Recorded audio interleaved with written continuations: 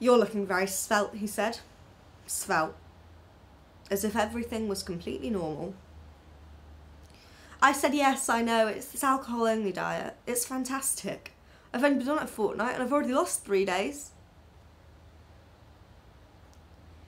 Am I stupid? I must be. Why did I want him? I don't even know who he is. He took her to lunch. It's Alexandra's first day. I'm taking her down to the Thai place, he said. I said, fine. She was a huge help out in Hamburg, he said. She speaks the language. Her mother's Swiss. She speaks Italian too. It's a huge advantage in life having languages, he said. Do you speak another language, Justine? I said French. Bad schoolgirl French. And I was hoping he'd have the balls to make a joke about bad schoolgirls. But he didn't. I went to the pub. I wanted a drink. There was a leave-and-do on. Not someone I really know, but the same building.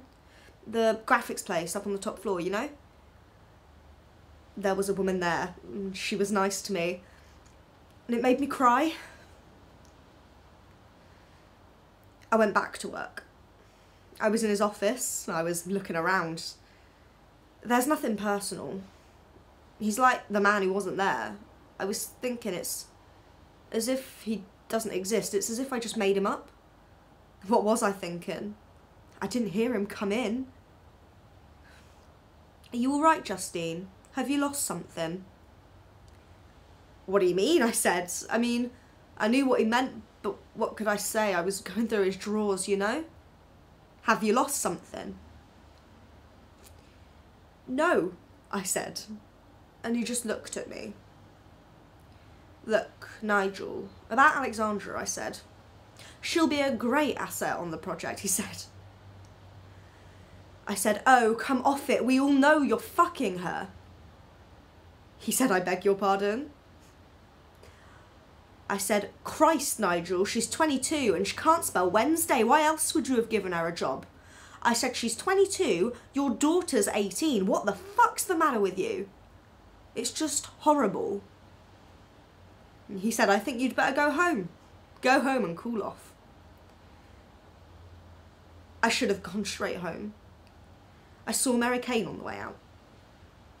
She said, you look ropey. And I said I didn't want to talk about it. And she said, I saw this coming. I went back to the pub. The woman was gone, but I stayed a bit anyway. Stayed quite a while. I got a cab home, I think.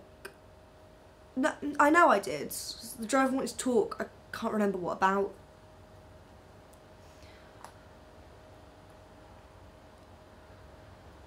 Sometimes I don't know what I do all day, Michael. I get home and I'm so tired. It's dark when I go out. It's dark when I get home. And I'm so tired. And I feel like I'm holding it all up, all on my own. And I feel very young sometimes. Like I haven't got a clue. And I feel lonely. And I feel angry. And I feel sad. No, not sad, worse than sad. I feel disappointed.